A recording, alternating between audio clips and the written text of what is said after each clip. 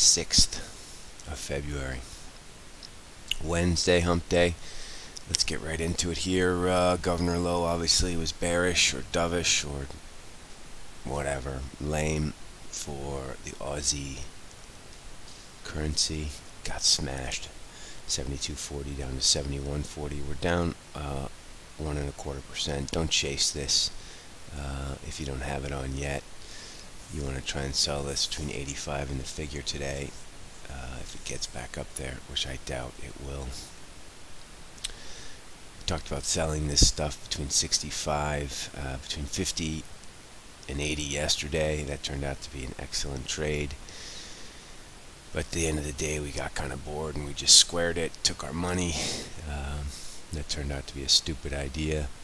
But it's tough here in Europe. You don't want to go into low at 4 o'clock in the morning with a position. So we just move on.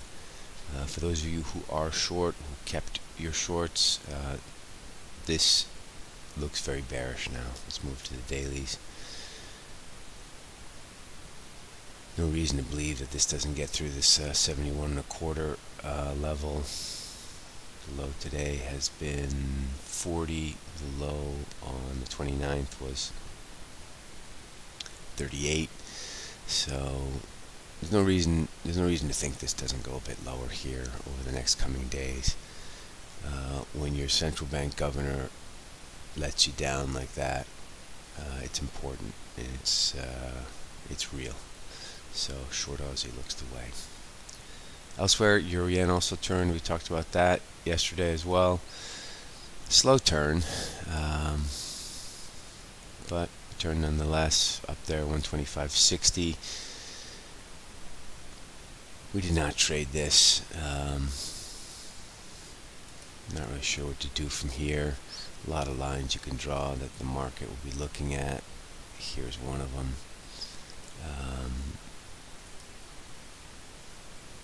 It's far away.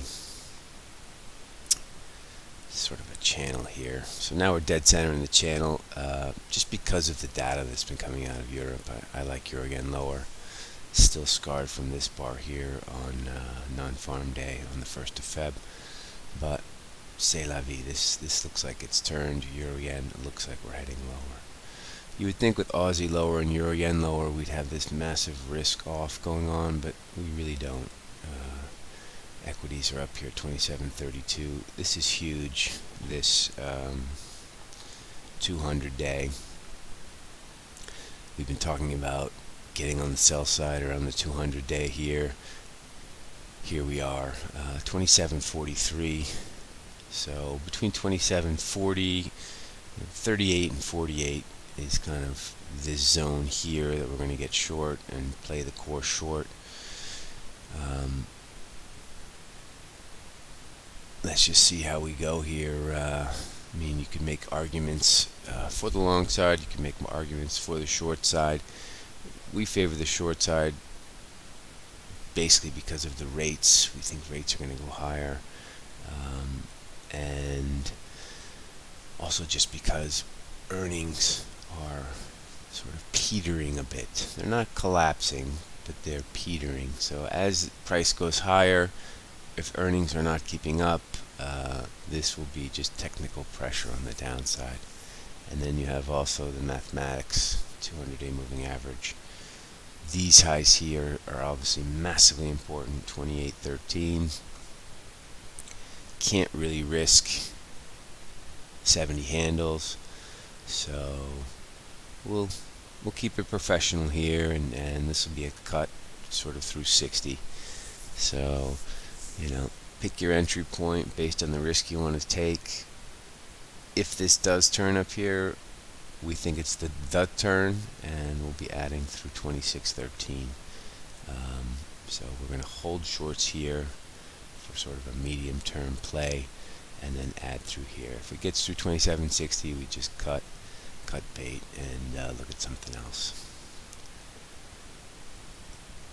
Dollars are core long. We're waiting for this. Right now the story's not as good as we would like it, so we're very tepid here.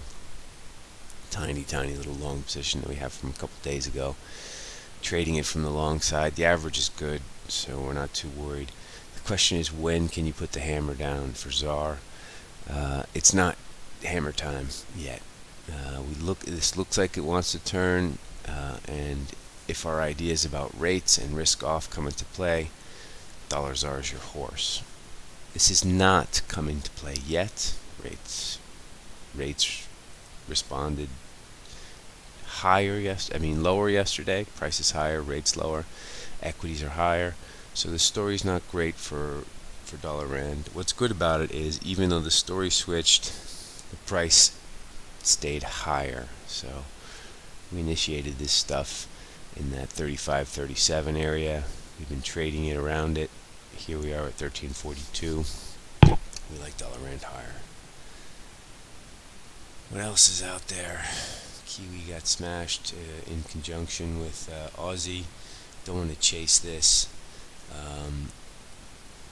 It's always tough when Asia is driving the car. We come in Europe and you want to chase. It's best to be patient and wait for better setups. Quick look at the calendar here. We got unemployment in Kiwi land in New Zealand tonight. We got Powell speaking also. Where the hell is Powell? Very late speaking. 7 p.m. New York time. Boo. That's going to be very late for us. Otherwise, in Europe, we have not too much. German factory orders. Pretty light on the calendar today. Oil inventories, if you're insane enough to trade oil. So we're kind of sitting and waiting here. Euro yen has turned. Aussie has turned. Dollar Swiss, we're on the fence here. A lot of wood chopped up there above 100, between 100 and 100.20. But as we talked about, these are huge coorporations here who are going to be doing some hedging up here at 1. You have to be patient with dollar Swiss. If this dollar Swiss is going to turn and attack these highs up here at 101, 102, it'll take days. You need multiple daily closes above 1 to feel safe that dollar Swiss has turned. And typically what happens is the first couple of days it's sort of a failure. You can just imagine how many dollars have to be hedged from these Swiss corporations like Nestle, like ABB, all the watchmakers. Think about it also, all of the Swiss banks, when they do a U.S. equity transaction,